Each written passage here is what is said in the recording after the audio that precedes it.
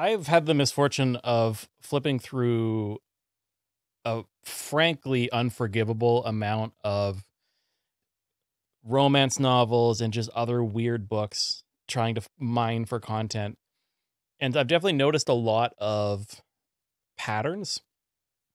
So I kind of decided to try and see if I could write a sort of maybe just a platonic form of the romance novel of like really the themes they go through and what they like to focus on. And in particular, the one kind of, I guess I would say, body part that they shockingly seem to come back to. No, makes sense. Makes sense. All right. Yeah. So, that context, my story is called A Journey in the Dense Woods. Elizabetha whirled around, her flaxen hair cascading like a turbulent but soothing ocean over her shoulders. She could not believe Nigel could be so cold and blunt. He was always a stuffy old miser, but he had been particularly insufferable the last few weeks. Being the empath that she was, she knew he was either jealous, or his wife had moved out of the manor again, or perhaps a touch of both. "Pardon me, my lord," she asked coldly and bluntly. "You heard me very well, Miss Humpersham," he shot back, coolly and undiplomatically. "I promise you that nothing good will come of you gallivanting around with that unrefined oaf. He may be of noble blood, but he has the wildness of a common sailor." "Do you forbid me to see him, my lord?" She addressed her question with a frigid terseness. His response was as icy as it was frank. "I knew it would make no difference if I tried," he said candidly and utterly devoid of warmth. She was halfway down the stairs by the time he finished the sentence. She barely slowed down when Rothbard attempted to question her on her way out the portcullis. "Don't wait up for me, my lord. I have much to attend to." And then there's the little like asterisks that are sort of a bit of an act break. It was nary an hour later when she found herself in Chancellor's embrace at the seaside, but it had felt like a day's journey. The ocean breeze ruffled her hair like the drapes she used to peer through, pining for him as she watched him stroll through the courtyard from afar. She was so shy then, but she still was, and even though it wasn't the first time he'd held her like this, that was 400 pages ago, each of the countless times he'd wrapped his strong arms around her at this persistently windy outcropping in the intervening chapters, it felt brand new again. Still, even this time, it truly felt different.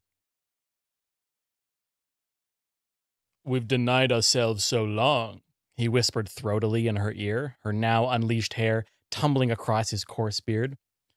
"Surely you can feel how thoroughly I yearn for you." It was true. Through her thin dress, she could feel every part of him pressed against her, with a very particular protrusion straining his breeches. She had yet to see it, but she could envision it from what she could glean by touch and longed to stroke it. A deep mahogany mat of tightly wound curls, manicured but still masculine. She sighed deeply, leaning back into him, giving him his cue to wander his hands down her slender body to their ultimate goal. Softly but firmly, his fingers massaged their way into the fine thatch of maple that formed a feminine triangle just below her waist. It felt like a lifetime ago that a man had been down there, so long ago that the one she'd been with was nearly a boy with his unkempt walnut hedge fumbling awkwardly against her unruly birchen bush. Why? Why the trees? "Do you desire this?" he asked, shattering her daydream. His hands were edging their way to remove her vestments. "Yes, my lord," she responded breathily. "Yes, most indeed." It all happened in a blur of fabric and flesh and swishing locks most private. Finally, after so many near encounters, after so many longing gazes, after so many inscrutable side plots, she had him where she needed him most, his masculine tangle straining her at her awaiting rug, both veins glistening now with anticipatory sweat. Wait, for the record, do they have genitals or is this just all pubes? Oh, they got genitals. It's just, you focus on the most erotic parts, which is the pubes. Right. Cool. Silly me. Go on. Without so much as foreplay, his now inelastic and ungiving erogenous member was inside her, but she hardly noticed.